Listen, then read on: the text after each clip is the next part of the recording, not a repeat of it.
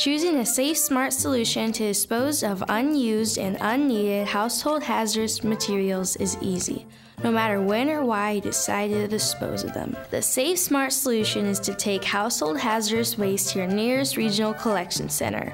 All you have to do to get started is make a list. Here's how. When you properly dispose of household hazardous materials, you're protecting your children from accidental poisoning.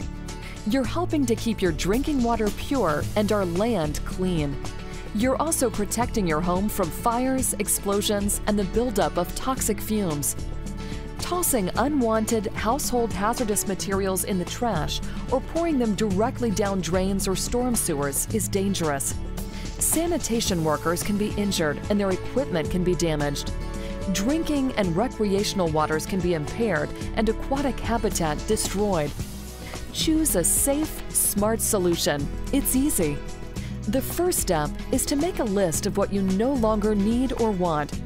Go room to room, checking out all the places you store household hazardous materials. Jot down what you find. Check your kitchen, bathrooms, garage, and basement. Don't forget bedrooms and closets, and if you have a storage shed, check it too. List the materials, noting the name, amount of material, and number of containers. For example, drain cleaner, 1/2 can, or weed killer, 1/4 bottle. You get the idea. When you call your regional collection center for a drop-off appointment, they'll want to know what hazardous materials you will be bringing in and how much. While you're making your list, check for leaking or unmarked containers. Place leaking containers in a Ziploc bag. You can also use an old paint bucket with kitty litter in the bottom to absorb leaking material. Keep unmarked materials separate from other products. When you talk to your RCC, they will tell you how to handle them safely. Now that you've made your list, it's time to call your nearest regional collection center. They're sometimes called RCCs, and they're located all across Iowa. There's one near you, and it doesn't cost anything to properly dispose of most household hazardous materials. To find location and contact information for your nearest RCC, go to safesmartsolutions.org for a full listing. You can also find them in your phone book under the listing for your area's solid waste agency. Call your RCC to make your appointment. Have your list and calendar handy. When you call, they'll want to know when you'd like to come in and what you'll be bringing. If you have questions, just ask. They'll provide information for you to safely handle and transport your household hazardous materials. Write your appointment on your calendar along with the phone number and directions to the RCC. Pretty easy so far, right? Now that you've made your appointment, all that's left is to safely gather your household hazardous waste. Here's how. Get a sturdy cardboard box. Just before it's time to leave home for your appointment, get your list, collect your materials, and place them in the box.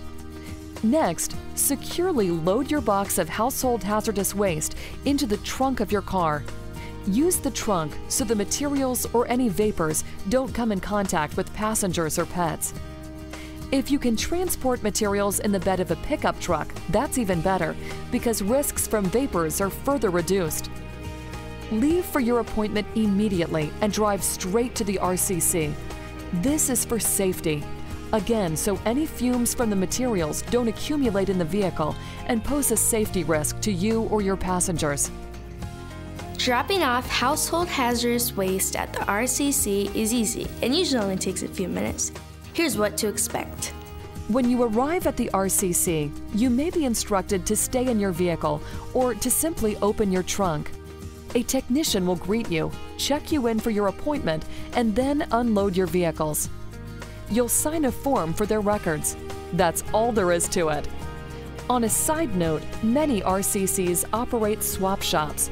Swap shops are redistribution points for gently used or previously purchased new household hazardous materials that you may take for free. Using materials from a swap shop is a green alternative to purchasing new.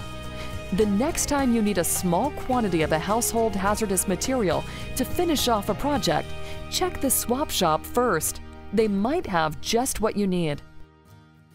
Well, it's as simple as that. Choosing a safe, smart solution to dispose of household hazardous waste really is easy. Thanks for watching. And remember, to learn more, visit safesmartsolutions.org. When we change our ways, we change our world.